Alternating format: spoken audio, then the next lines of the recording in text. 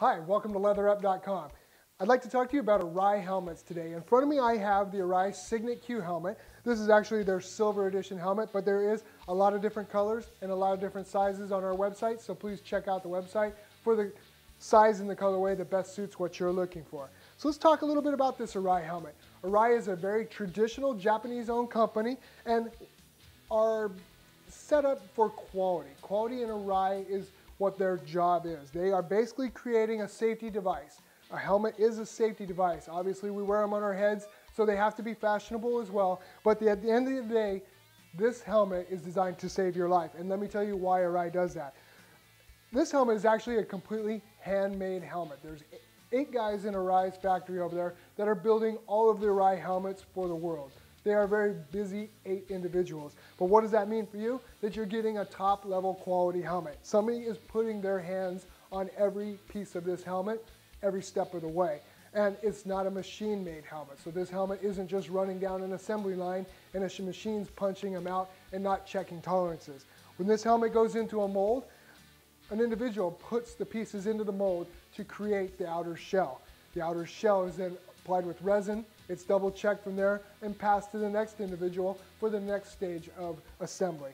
So you're getting the highest level quality helmet there is out there. So let me tell you a little bit about how that helmet's actually made. They do things differently. They actually chop the fiberglass into random pieces and they're blown into a machine that creates a random matrix, or basically a nest at the bottom of it, much like a bird's nest. All these pieces of fiberglass then intertwine with each other, creating a very strong outer shell of the helmet. There's 2 different ways to manufacture a helmet. You can do a soft outer shell, like a polycarbonate or something to that effect, an ABS, and then use a hard inner piece liner, or you can use a very hard, rigid outer shell and a softer inner liner. That's the direction that Arai is taking, and let me explain to you why they've taken that direction. Basically, the way they're looking at it is we have a nice, smooth, round, 75mm radius all the way across this helmet. And what that's going to do is glance across objects. We want this helmet, when it hits the ground, to glance, not to hit, not to slap, not to have something grab and roll. So when you look at the outer shell of this helmet, there's not a lot of pieces that are sticking up. The pieces that are sticking up for the ventilation are actually double-sided tape on. That's not a bad thing. You're not going to lose them. They're not going to come off. But in the event of an accident, the asphalt will tear those away so that the helmet will continue to glance and not grab and cause rotational force. Your body, in the event of an accident, has velocity behind it. So we want this thing to move across the ground and not hit.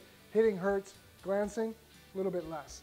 So the second way they're going to manage that energy is with the EPS liner inside. You have a strong, rigid outer fiberglass shell. Now we're going to use a softer EPS liner inside. And size matters, guys. Let me just tell you, when it comes down to your helmet, it needs to fit properly. You need to measure your head and get the right size helmet on. I've done a lot of fitment clinics. 80% of the people out there are running around in the wrong size helmet. And the reason they're running around in the wrong size helmet is they bought it for comfort. This helmet feels comfortable. You need this helmet to be an extension of your body. So keep that in mind when you're checking out your sizing.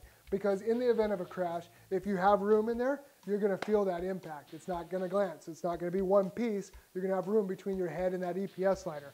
Arai has used a soft EPS liner, so that's going to help get out of the way in the event of an accident and really absorb the energy that's created inside that helmet. Using a nice smooth outer shell, it also allows that energy to radiate across the shell. There's no rigids in the shell. The only rigids we have are here at the earpiece where the pod system is, across the top of the visor, and then you have a hyper ridge at the bottom.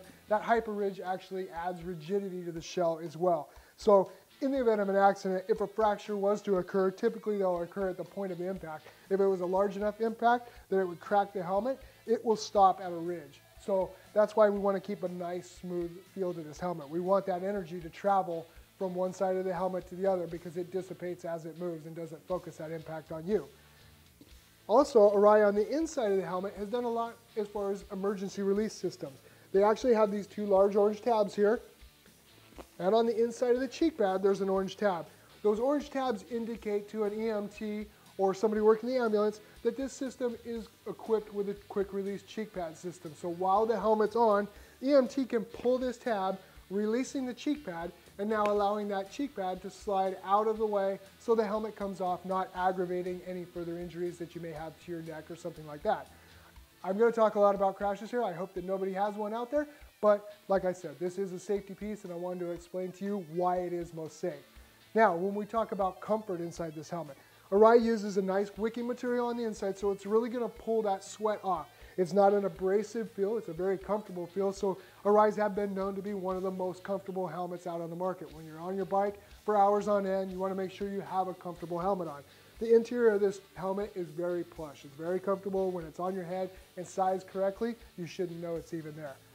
Ventilation, we need to keep you cool inside that helmet, especially during the summer months. Arai has really addressed the ventilation. We'll start here at the chin bar. There's a quick open, multi-stage. If you want to half close it, you can. Quick open, it's going to pull a lot of air in directly into the chin port.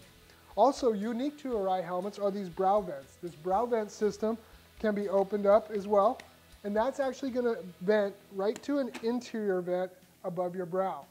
If you have a problem with fogging on shields, some people do, some people don't, depending on the climate you're in, you can crack these. That'll typically help with fogging. It creates a little bit of air in there, and it'll help with fogging as well. On the Signet-Q helmet, Arai has dressed that as well with a pin lock shield, and I'll touch on that here in a second. So you have nice brow vents that really pull the air in. Plus you have these top two diffusers here as well. These top two, it's a quick little click on the top. It can be done with gloves on, no problem. But those will actually pull air into the top of the helmet. So we're getting a lot of air in. Now we got to get that air out. And what Arai has done to address that is actually done one click on the back, opens it all the way up, so you're getting a lot of air coming out of this helmet. Plus you have this raised diffuser. What that raised diffuser does is actually, as the air travels past, going to create a vacuum back here and help draw that hot air out. You can pack as much air in, but if you can't get it out of there, it's really not going to go anywhere. So we need to get the hot air out, exit the hot air, and make a nice clean flow of air through there. So this raised diffuser definitely helps create that vacuum. Also, you'll notice there's another diffuser down here at the bottom. Does the same thing. It's going to create the vacuum as that air travels past. Base of the neck roll, same thing. You've got another diffuser here. So they've really done a lot to get that hot air out so you can place that with the cool air. In the winter months when it's chilly out, run these guys closed. You're not going to have a lot of air coming in, and it's going to keep you nice and toasty. We've all been out there on the bike. You're getting a lot of air in your chest. You're getting a spooling effect under the helmet. You get cold air on the bottom of the cheeks and the front of your chin. Arai's dressed that with a chin bar curtain. It's a quick pull down little deal. It can be done while you're on the bike, on the ride, and it's going to help keep that air from spooling up underneath your chin. When you don't need it, you just push it back up and it's out of the way. So definitely an added option if you've got any kind of colder climate. Let's talk a little bit about the shield change on this helmet. This helmet is a very easy shield change system. When you open the shield all the way up, you get two little arms that pop out here on the sides. Those little arms, once they're popped out, that's your release mechanism. With the shield closed, it latches down. You come in from behind it, pop it up. Once it comes all the way up, it's going to release those guys. If it's not all the way up, they won't be visible to you. You will have to dig them out, and that's not the way you want to do it. So take that shield all the way up. These guys pop out. All you're going to do is click them up. Once they're clicked up, it's done. Nothing has to happen from there. You just lift the shield off the top of the helmet. Now you've got the shield off. You can get a real thorough clean on that. Definitely, if you need to swap the shield out, you can change it out. They offer all the mirrored options: silver mirror, blue mirror, gold mirror, purple mirror as well. We have a light smoke, a dark smoke, a clear replacement, and then what the Signet-Q comes with that the other Arai helmets don't, the pin lock.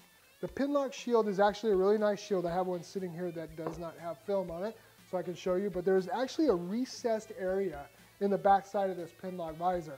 And what that allows you to do is then add a second piece in here. So it's going to come with a high-vis yellow, I believe the helmet comes with, but you can purchase clear, tinted, all that. Those clip in the back here. Now it's created a double pane. So for you guys that are riding in the cooler climates, a double pane is going to be just like a double pane window in your house. It's not going to fog in between when it gets colder outside. Pin locks for the winter months, definitely a great investment. Take a look at it with the Signet-Q. You don't need to worry about that. It actually comes with. So replacing that shield, it's going to go back on exactly the way it came off. You're going to go back in the same direction, stick it on, close it.